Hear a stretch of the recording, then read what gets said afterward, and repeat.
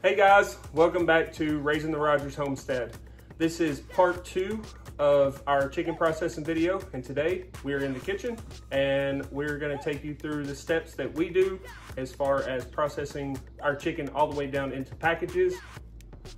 Processing chickens for us is generally a 2-day process. We will kill, put in the cooler, leave it in the cooler for roughly 24 hours.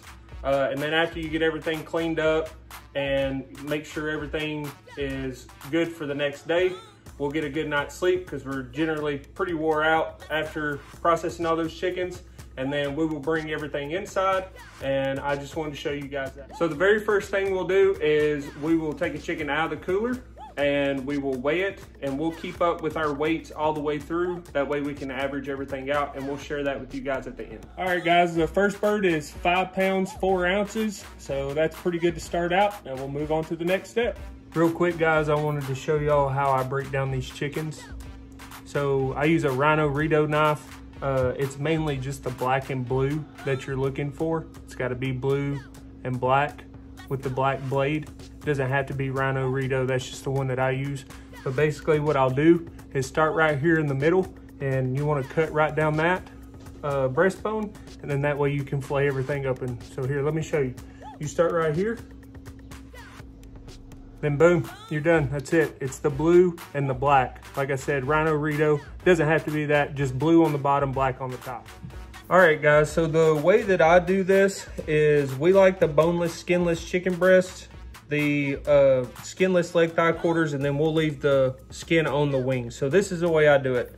Just a sharp knife, a good fillet knife or whatever, and I'll start right here down the center and just barely score that skin so that you're not cutting into the meat too much. And you just reach in there and you peel this skin completely back.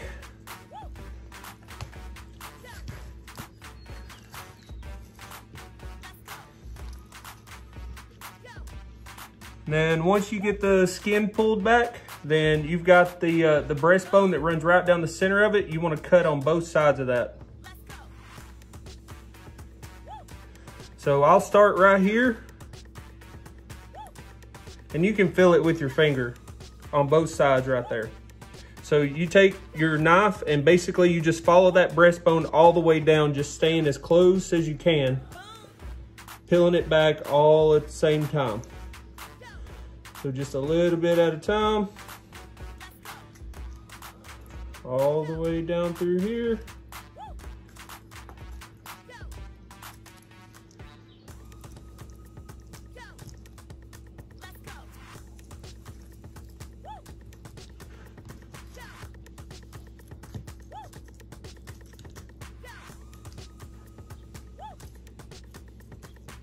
Breast number 1, set that down. All right, breast number 2. Now next what I'll do is take this skin and peel it all the way back on both sides.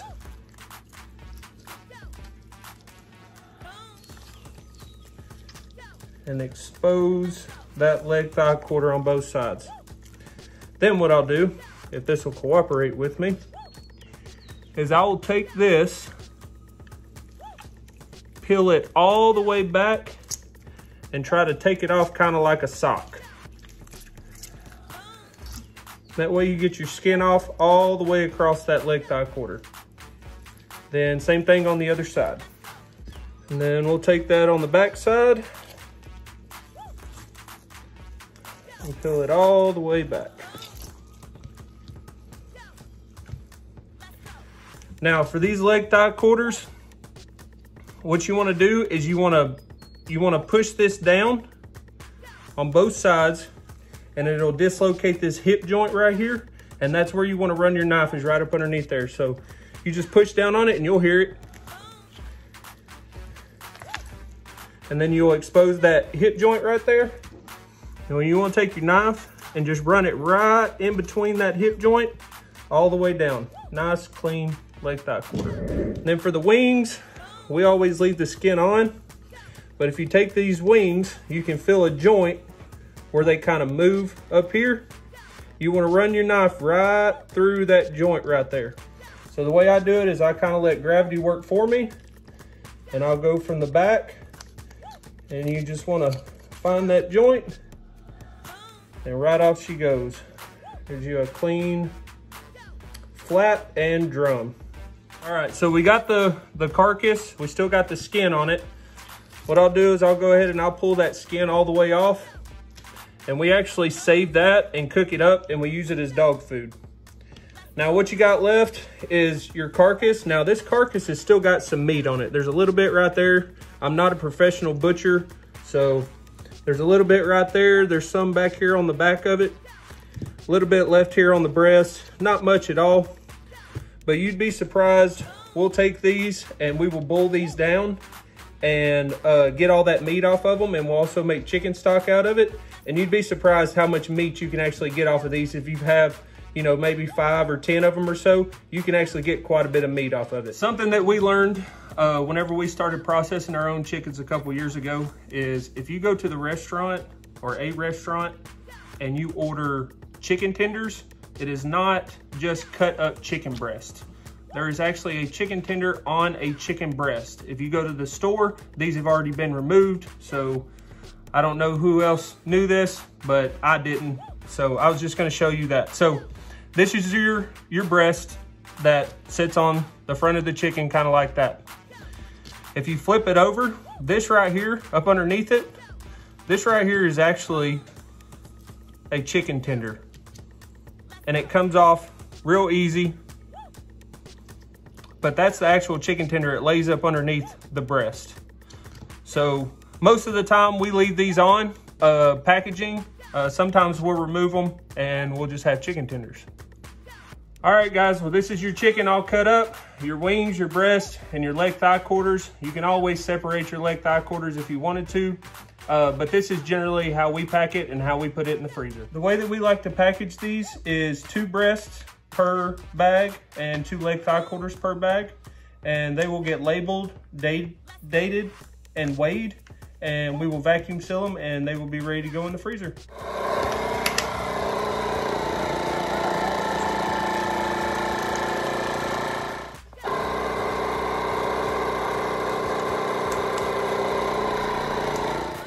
All right, guys, that's pretty much it for the inside stuff. We still have to boil the carcasses and get the meat off of them, but I'm gonna get started on the rest of these chickens. I just want to show you guys this real quick. It's pretty simple stuff, guys.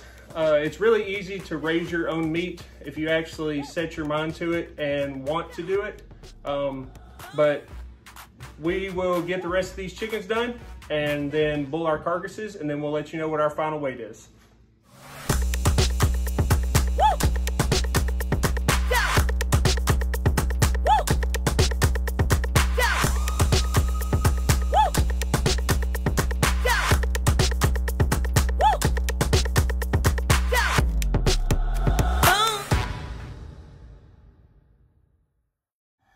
All right, guys, we're fixing to put our chicken carcasses into the pot, and we're gonna go ahead and boil them down, and I'll show you guys that process and how all that works. I'm gonna put these chicken carcasses in one at a time. You just gotta kind of be easy with them, just simply because you do have boiling water in here. So just one at a time, probably gonna do 4 to 5, however many will fit, and then we're gonna let them boil.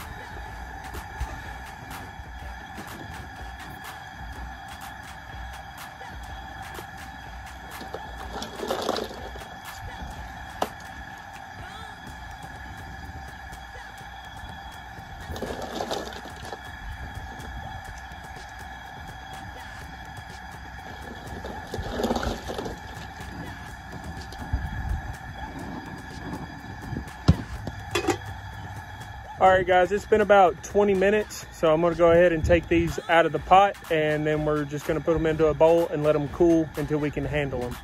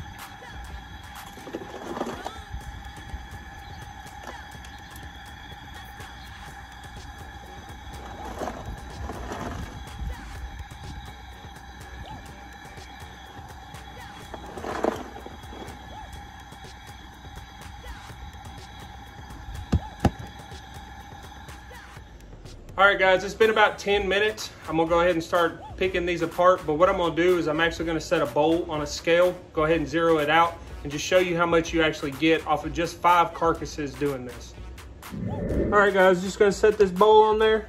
You see that bowl weighs about 7 ounces. I'm gonna go ahead and zero that out and get started.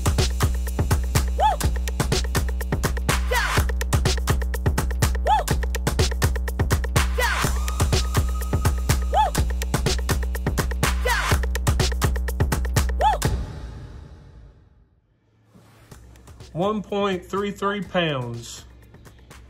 All right, guys, 1.3 pounds. I know that's not a lot, but that's just off of 5 carcasses, and we will do that with the rest of the carcasses. And that meat is great for a ton of things, super quick suppers and things like that. Throw it in the freezer, put it in a saucepan or whatever, and it's ready to go.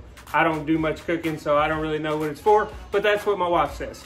So, but anyway, with that being said, I wanted to make sure and tell you guys what our average was. So we averaged right at 5 pounds per bird. Our biggest bird was 5 pounds, 12 ounces, I think. So almost a 6 pound bird. The smallest bird that we did today was 4 pounds. All right, guys, it's getting a little bit late for us. We still have chores to do. I still have to drive into town and upload this video because we do not have internet. But anyway, I wanted to thank you guys for stopping by today and checking out part 2. If you could, please like our channel and subscribe to our channel. We're still trying to grow this thing. We're making some decent progress, but we need you guys to subscribe to the channel and share it with your friends, and go and check out our Facebook page as well. All right, guys, we will see you on the next one.